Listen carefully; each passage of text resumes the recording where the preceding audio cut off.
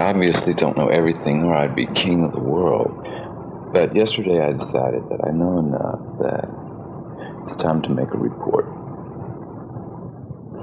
Yesterday was my day off, and I ate a hit of acid and went to the beach, and I met this guy.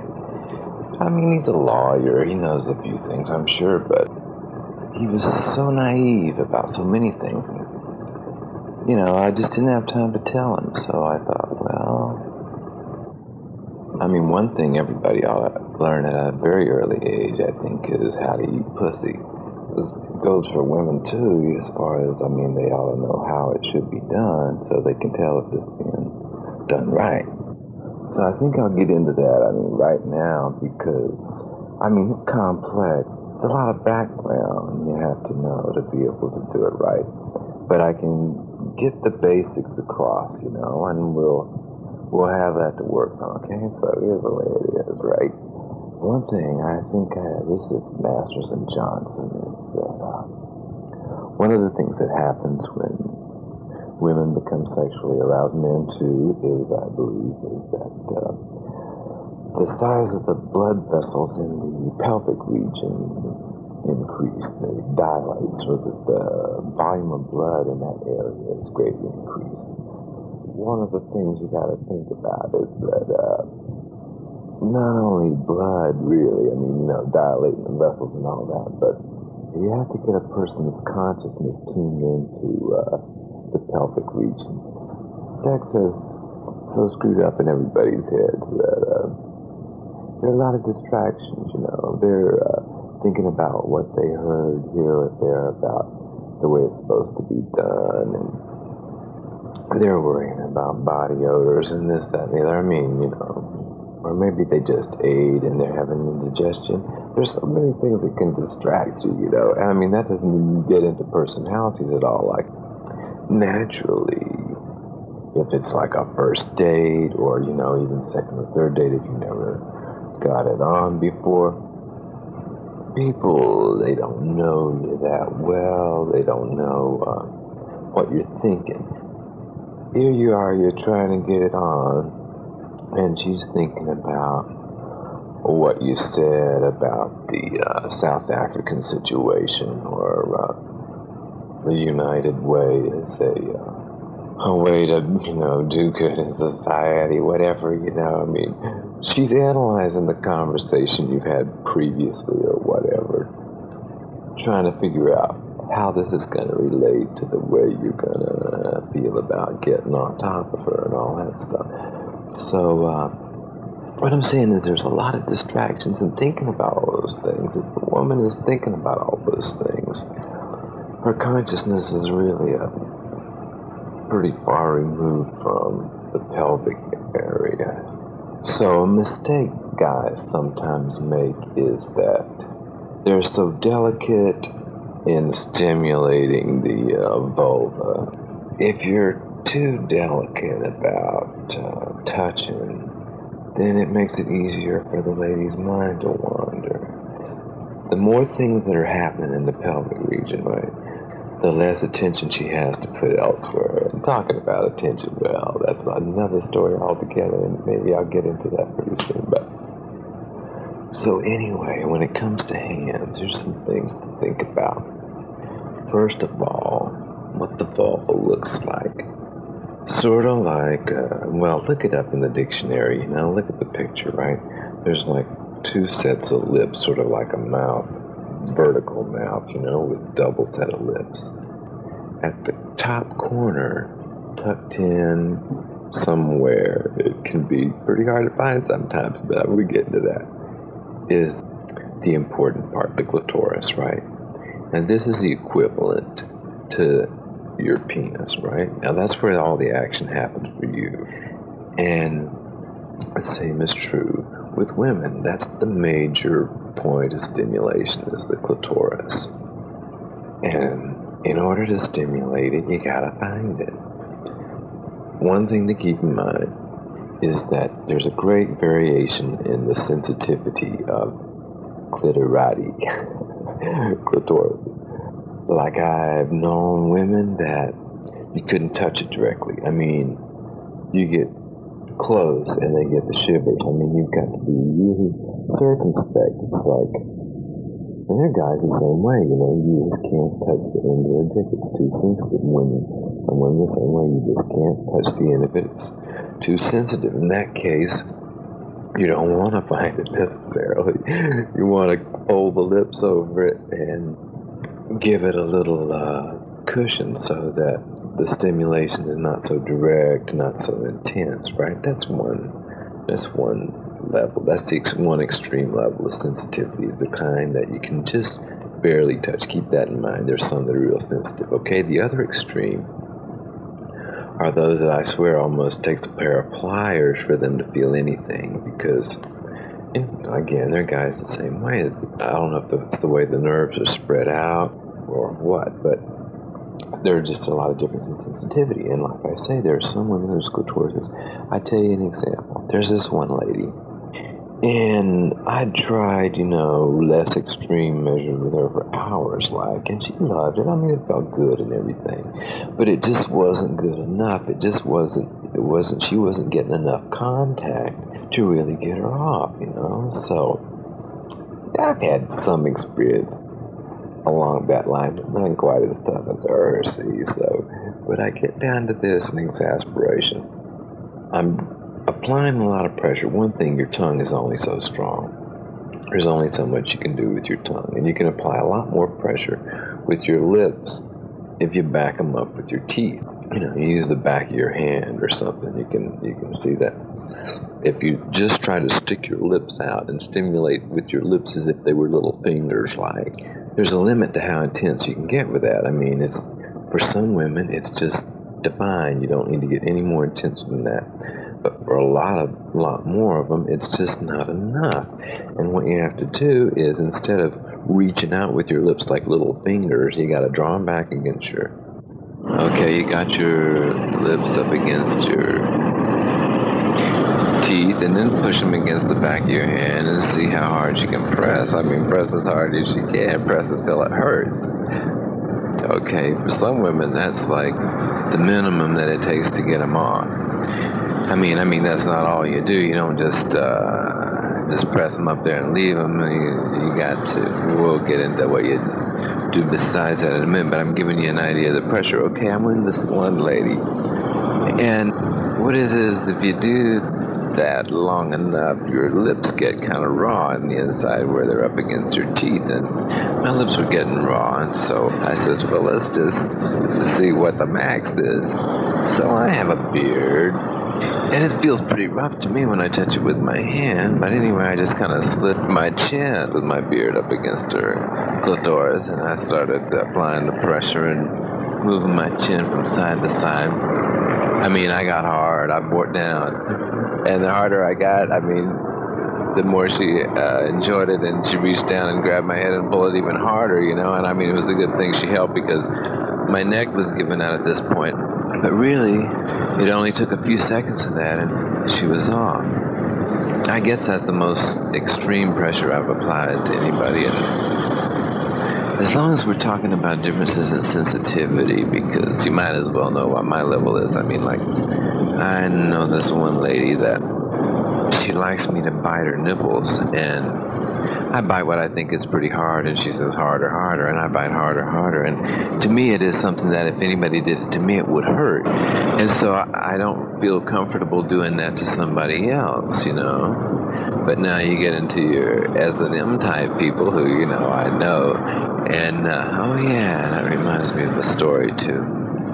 Once upon a time, well, this is all background now. I suppose you should know with what authority I speak, besides whether or not what I say sounds rational or not. You might be interested in knowing how I consider myself to know anything at all as it is about eating pussy. Well, I don't have a degree in eating pussy. Nobody does. I don't know anybody that gives out a degree in eating pussy. So what I mainly have is experience. And of course I can't give you all my experiences at once. So I'll just try to intersperse a few as I go along. And hopefully by the end of things you'll have some idea whereof I speak. Well, talking about S&M and sensitivity. Oh, yeah. I think what it is some people's nerves are hooked up differently somehow. I mean, I don't know if it's in the brain or if it's in the skin, but like I said before, there's a lot of difference in sensitivity. And once upon a time, I put an ad in the Berkeley Barb.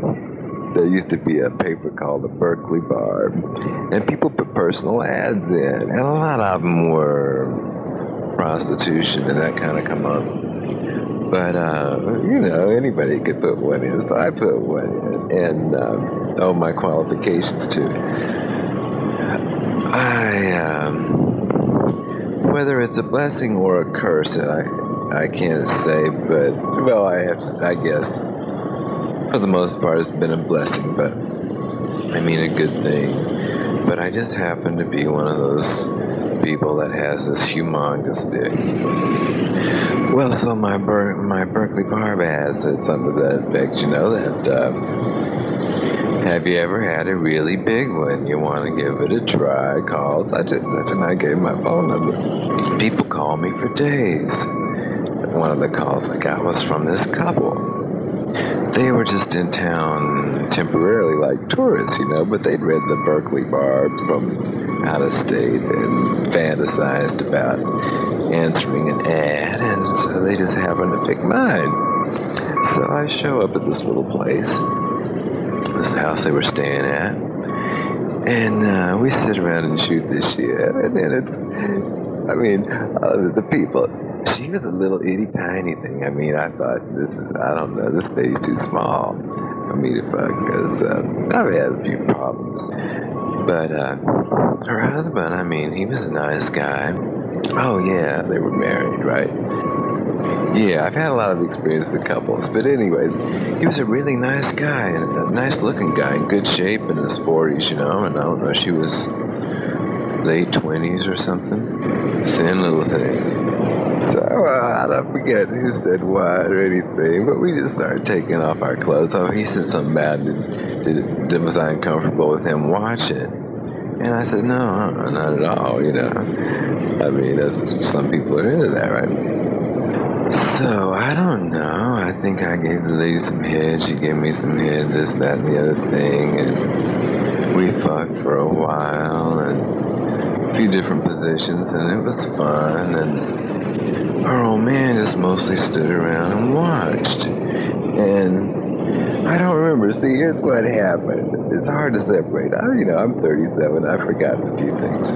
But they called me back, see, like it was a 2-night thing. I saw them one night, and like a couple of days later, they called me back just before they left town because they had thought of a few things that they wanted to do, you know, haven't gotten over. They'd never done anything like that before, see, and haven't gotten over the initial excitement and nervousness, you know, anxiety.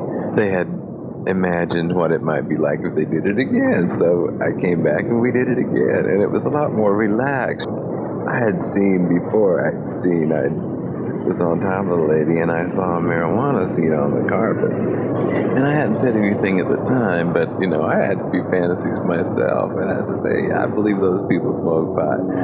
So when I went back, we got high together, you know, and we were like more like friends. And it turned into more of a menage a trois. And it turns out this lady is gifted. Like, she can deep throat. And like, her old man, he was a good-sized fellow himself, you know. In fact, I think his dick was at least as long as mine. Mine was a little thicker. I guess it is a lot thicker in a way because she was impressed. That was one thing that's neat. You don't run across it all the time. Everybody's not like this. And I mean, it sounds pretty Freudian, you know, I mean, sort of an antiquated point of view, but one thing about a big dick, I mean, regardless of whether or not, you know, in the sex manual, they pretty much peddle the point of view that the size of the penis doesn't make much difference, it's what you do with it, you know, and that's true to a point, but I mean, if in no other way than visually alone, a big dick is visually more impressive. I mean, it draws your attention more, if nothing else, you know. And in a sexual situation, it's sort of, as far as visual stimulation goes, the bigger the better in a way. I mean, as far as talking about dicks. I mean, when you're talking about the whole body, there's a point beyond which is only a limited appeal. But we'll get into that. But, so this lady couldn't get over how big it was. I mean, she would look at it and she said something about how great it must be to walk around in life with this big thing hanging out in front of you. And the Freudian part, it was almost like a case of penis envy. I'm not saying that everybody does, but it was as if, it made me think of it, because it was as if she wanted one, and she sure as hell wanted it inside, which not everybody does, which we'll get into that too. So anyway, as we were talking, it turns out that this lady is one of those people that her level of sensitivity is high. I mean, it takes a lot for her to feel anything. Some ladies you have to fuck kind of delicately, you have to ease it in and ease it out. But with this lady, I mean, you could bounce up and down. I mean, you could slam it in like you were fucking a horse or something. It's not that it was loose, it was tight.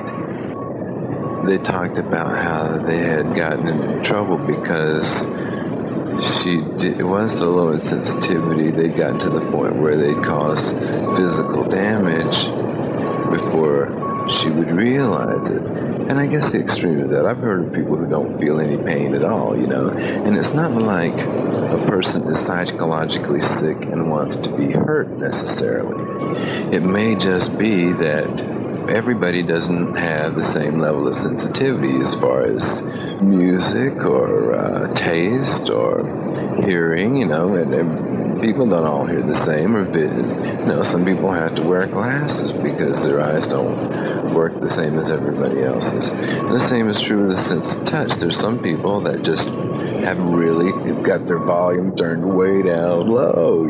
And I think maybe that's why a lot of people get into S&M. It's not necessarily, although it may be, but it's not necessarily that they like to be hurt and like to suffer necessarily. It's just that it takes a lot to get through, and sometimes you have to hit them with a stick, whereas somebody else, you can touch them with a feather.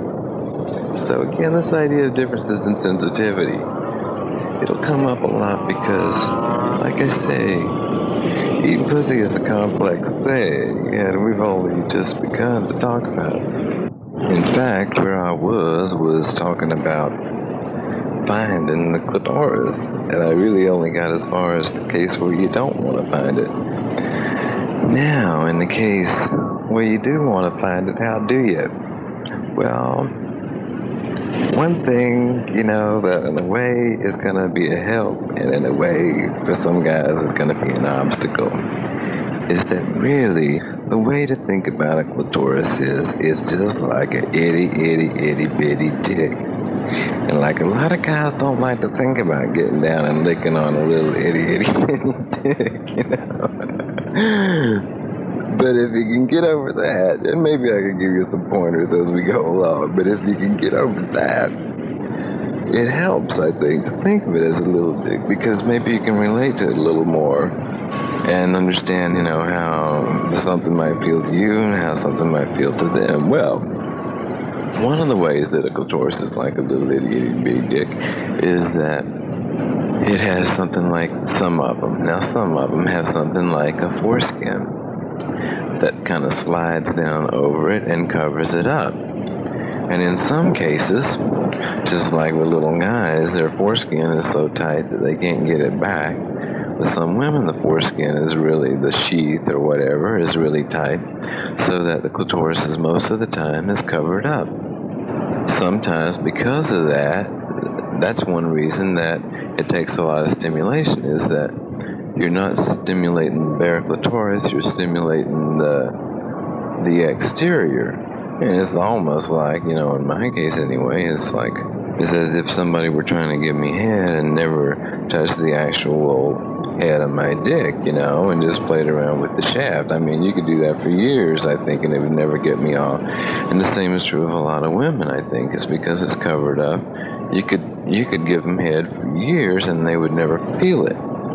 But all you have to do sometimes is, with your hands, gently depending. I mean, sometimes when you know a person well, you know exactly how gently, but it's always a good idea to start off gentle and work up. And it doesn't even hurt. I've made the speech before sometimes that, honey, don't let me hurt you. I mean, I actually say it because, you know, some people are self-conscious and they're afraid to tell you when it hurts. And as a result, their agonized squirmings don't mean really that it's feeling good. It means that you're just about to kill them, but they're afraid to say so. So sometimes it helps just to let them know that it won't hurt your feelings, you know, because we've heard about the fragile male ego, right? And they don't want to hurt your feelings, but it helps for you to tell them, you know, honey, you can tell me when I'm getting too rough with you. So anyway, you start off gently and build up to it. And gently you reach down with your fingers. You're in between the girl's legs now. We'll talk about position later on, but for the basics, let's assume that the girl's on her back with her legs spread and you're lying between her legs, you know, with your legs way down at the other end of the mattress. You got room in there on each side, you know, with the vulva. Gently take the lips between your fingers, or sometimes, you know, you sort of, depends on how much lip you got to play with. Some girls have lips like, I've seen lips maybe a couple of inches long, and then sometimes there's hardly nothing there. That's another variability thing. So depending on what you got to play with, you know, you can either grab a handful or you can just take a little wrinkle in it between your thumb and forefinger. Or sometimes there's another technique. Just use your thumb sort of on each side.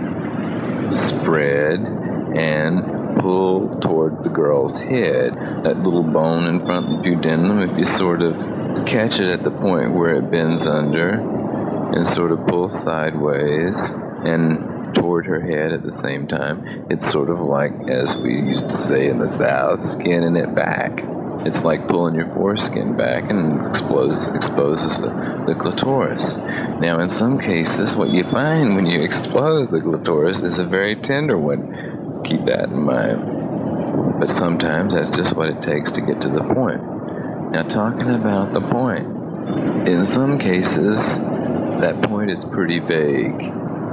It's as if the clitoris itself might be the main focus, but like all the nerves around it sort of contribute. Getting back to the idea that the whole pelvic area participates, it's as if any stimulation in that area tends to heighten the sensitivity at the clitoris. It's almost as if, you know, you compared it to a tit, like the nipple on a tit is a clitoris, and the main body of the tit is the whole pelvic area. If you put your hands around it and squeeze the whole thing toward the nipple, you know, increase the pressure at the nipple. If you think of it like that, get the idea that while the clitoris is the focus, that everything that goes on around it sort of contributes to the nerve pressure or whatever in that area. And in some cases, it's spread out more than in others. I mean, like some girls, if you were to touch them on the ass while you were eating their clitoris, they wouldn't even feel it, you know. But like I say, there's always variation. So once you got it pulled back, the question is, how sensitive is it? And then, is there anything around it that's sensitive? Sort of like, should you focus your attentions entirely on the clitoris, or should you spread out more? And here's something sort of to keep in mind, is the rhythm of the whole thing. It's as if you're drawing all this energy to the pelvic region, and it's sort of, the energy builds up over a period of time. In a way, at times, it ebbs and flows. Like, it builds up to a point where maybe the girl feels close to climax, and then for one reason or another, she gets distracted or something, and the energy flows, and you have to build it back up again. And this is something that you have to sort of monitor as you're down there, because it's like this. Say you're doing one particular kind of thing to the clitoris. Just say, for example, that you're taking your tongue and you're putting it right on the end of the clitoris, or right, applying the major pressure at the end, and you're going circularly around and around it with your tongue. At the same time, you're applying pressure above and below it with your lips, okay? And that's a thing you can do. Now, If you do this for a long period of time, what happens is maybe at first it's really stimulating and exciting to the girl. The longer you do it, it's sort of like the nerves get satiated. They can respond and respond and respond to the same stimulus, but after a while, they sort of become numb to it. And then you got to give them a chance to recover. Or you got to stimulate some other nerves for a while they do recover. These times sort of correspond to the ebbs and flows of the energy in the area. Like say you're starting off with this one technique that I just described. At first you might feel the energy build and build and build, like the girl gets more and more excited. You get the feel of this as we go along. And then she'll slowly respond less and less, move less or breathe less heavy or seem less interested, really. The energy at that point is sort of ebbing away. And so what you got to do is you got to give those nerves a chance to recover. And this is a time to back off from the clitoris and sort of explore the surrounding regions. Keeping in mind that, these are probably not necessarily major stimulus areas that will get the girl off, but it'll feel good, it'll keep her mind in the area, in the old pelvic region, and it'll give the main nerves a chance to get their tolerance up again. Okay, as the energy ebbs and flows too, here's another thing, that sometimes you can start off with a girl, and at the early part of the experience, she might be super sensitive and you can't apply very much pressure at all to the clitoris. But as she gets more and more excited and as things progress more and more, and as the nerves again get more and more satiated, it might be necessary to apply more and more pressure, or else, the energy will flow, away again and you'll lose the buildup. It sort of works like a capacitor if you're into electronics, a thing that collects energy and up to a certain point, and when it gets to a certain point it flashes over across this little juncture and discharges. And that's sort of like it is with an orgasm. I sometimes think that one of the things that are sort of built into this computer that we have as a brain is that the neurons in the brain, there's some sort of innate pleasure in all feeling a charge at the same time and all transmitting a charge at the same time. It's as if ordinarily in the daily monitoring of incoming stimuli and so forth, the neurons fire in sort of a random order.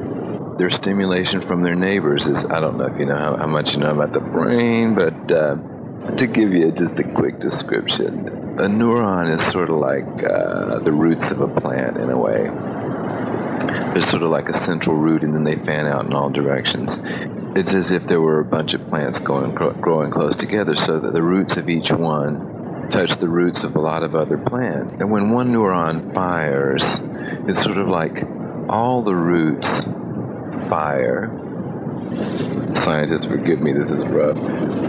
As they all fire, the result of any one stimulus, the question of where does it go and whether it results in an action or not, depends on how these plants relate to each other. It's as if two neighboring plants or neurons are stimulated at once, then the balance of the charge that they transmit will sort of be greater among their roots, where their roots are intertwined.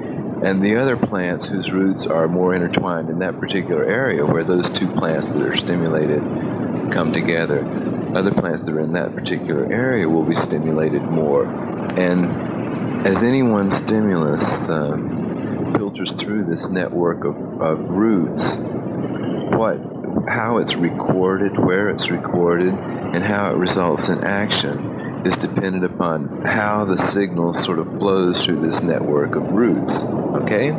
As I say, in day-to-day activity, they stimulate each other in a kind of a random way because you got things coming in your eyes, ears, nose, throat, skin, bowels, everything. They're taking care of heartbeat and everything, so the stimulation is kind of random. And I think, to digress a moment, I think one of the appeals of music, or anything with rhythm, that causes the neurons to stimulate each other in other than a random way, so that instead of getting stimulation from here, yon, and everywhere, they get it from several places at once. And then, in music and rhythm, there's a pause between beats and that stimulation again. I think this thing of feeling simultaneous stimulation is one of the reasons that music innately appeals to the mechanism of the brain. I think that's one reason it has its appeal.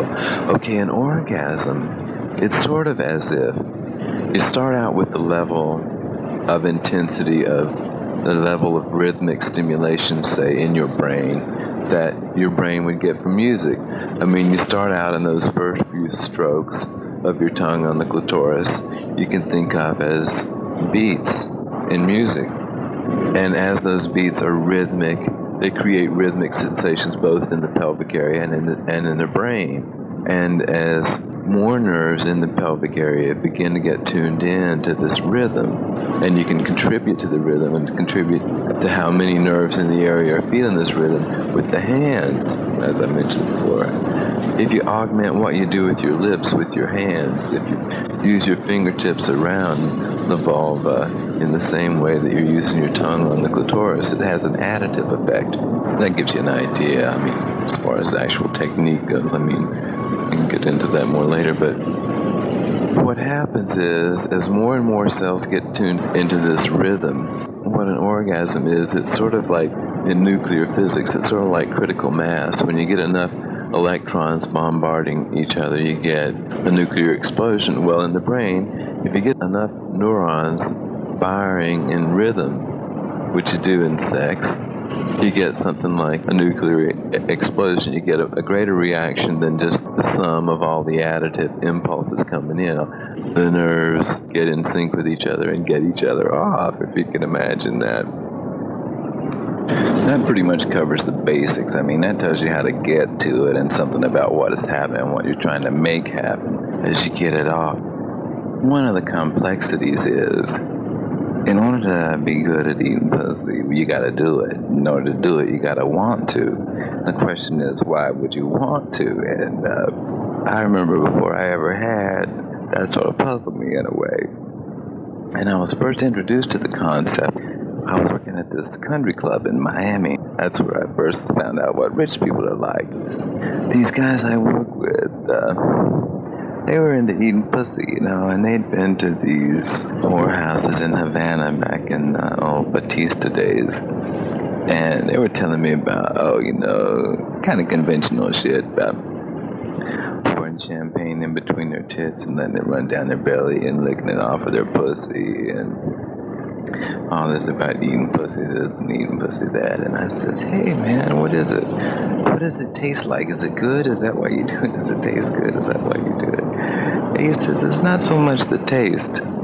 It's just that it makes the woman feel so hot, It makes her feel so hot. That's why you do it. So as to how it tastes and smells, it can taste good. I mean, I have tasted some pussy. I tell you how I like it. I like it clean, fresh out of the shower. And spread those lips, honey, and wash it out good, because here's what it's like. You got this wet skin. You got this tube of wet skin, and it stays wet all the time. And just like skin on any other part of your body, it grows and it peels.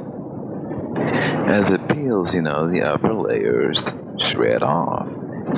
They gotta go somewhere, and what they do is they, eventually work their way down the vagina, and, they accumulate inside the vagina too, they can like crazy. The same with the vulva, the same kind of a situation, and the same thing, fellas, with dick, especially if you aren't circumcised. You got the foreskin over the penis all the time, over the glands, if you wear it that way. And no matter how you wear it, almost, you can wind up with a wrinkle here or there. Got moist skin against moist skin all the time, and no place for the old cells to go, but just build up right there. And in guys, we call it smegma, and I don't know if there's a different word for ladies, but they get it too. And so, smegma, I tell you, it smells something like toe jam. I mean, if you get a nice big chunk of it. It's like if you go without washing your feet for a week or something, and you dig out between your toes. I mean, it's the same kind of a situation. Maybe a little different bacteria growing here and there, but it can be rank. So here's my philosophy. If you don't know the girl and if you don't know what kind of habit she's got, if she's beautiful and you want to make her feel good and you're not sure, you can sort of clean things up yourself in a way that will make it a lot more pleasant and inobtrusive, really. Even a girl who lubricates a lot, and we'll get into that, the outside and up around the clitoris sometimes are still kind of dry, so nobody's going to be offended necessarily if you reach up with your fingers to your lip. I mean, don't do it while you're kissing the girl necessarily. Be discreet, but have some saliva in your mouth. Put it on your fingers. Put your fingers down and work them in between the lips. With your fingers, you can spread the lips apart and get down around beside the clitoris and down around the lips of the edge of the vagina. You can use that saliva on your fingers to sort of mobilize any possible accumulated accretions, liquefy them, sort of move them on lower down, sort of stroke everything on the bottom. And then when you get down there, you can have the place where your nose is going to be pretty well cleaned off. Now, ladies, I don't mean any offense. I mean, because I know it's a long way from your own nose and it's hard to tell what it smells like. And because of upbringing, culture, and so forth, some people are a little more shy about manipulating themselves to the extent necessary to do a good job of cleaning it. I can understand that. I'm not looking down on anybody. I'm just telling the fellas how to cope with a common problem. I mean, you ladies might find the same thing. Like if your fella has been out fishing for a couple of days or something and he gets home and he wants you to go down and give him head right first thing, I mean, you might find a mess. I recommend the same kind of technique before you actually put your mouth on it, honey. Grab a handful of spit and rub it. Play with it and make it feel like you missed it and everything, but at the same time you can clean it up pretty well so that you don't have to be into anything too heavy to get into getting down on it, you see. Well, having dealt with bad taste, let's talk about good taste for a second. Besides all those unfortunate dead skin cells floating around, there are other secretions in both the male and the female. Now, this is a funny thing about those secretions in the female. I mean, my experience is that a lot of times with ladies I've had a fairly lengthy relationship, the first few times we got it on, I mean, how it is and everything with new love, and that's a complex subject in itself, but for one reason or another, they lubricated a lot more than, as we got to be old friends and everything. It's like later on, I mean, I'm sure they wanted to fuck. Lack of lubrication is not a lack of interest. I'm, fairly certain of that, and we'll get into why maybe later on. But the thing is, they just seem to lubricate a lot more when love was new.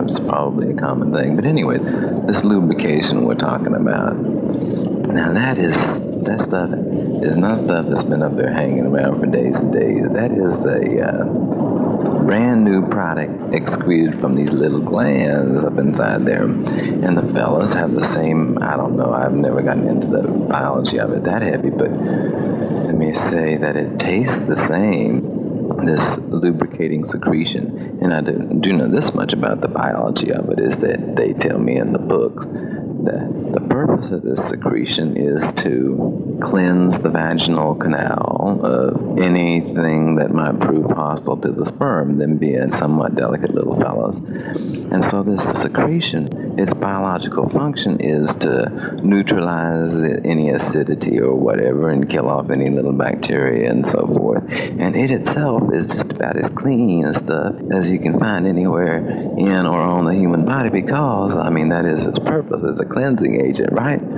that might help your head a little bit. I mean, if you're wondering about what this stuff is that you're taking into your mouth, according to the biologist, it's clean stuff. And I mean, that goes, ladies, I mean, as far as the aesthetics of it, it's a fairly complex thing, but the ejaculate that us males are very blessed or cursed with, depending on your point of view, is also sterile and clean as stuff as you'll find anywhere around the human body, unless, of course, the person has some sort of disease, which, you know, you can never be sure of, but I mean, assuming everything's normal, then what you're taking into your mouth is not going to harm you in any way, and it's not like it's dirt or filth necessarily. But, you know, like I say, eating pussy is a complex thing, or giving head to a guy is a complex thing. And where your head is as far as these little secretions, I mean, that's as important a part of it as any technique you might have.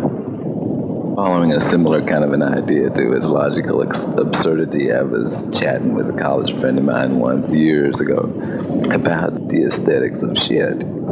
I told him, well, listen, all the stuff I put in my mouth is clean, you know, I mean, or I wouldn't put it in my mouth, so I can't see how the shit coming out of me is going to be anything but clean. And he said, well, if you feel that way about it, lie down and let me shit on your chest. And, you know, while it may be clean, it is kind of messy at the same time. And, you know, there are these little bacteria inside of you, and they do things to it and produce gases and stuff, combined with, if you eat garlic or asparagus or something like that, that affects the flavor too. And I mean, it's a little overwhelming, but, you know, if you lead an active sex life, sooner or later, somebody's going to have some kind of an accident.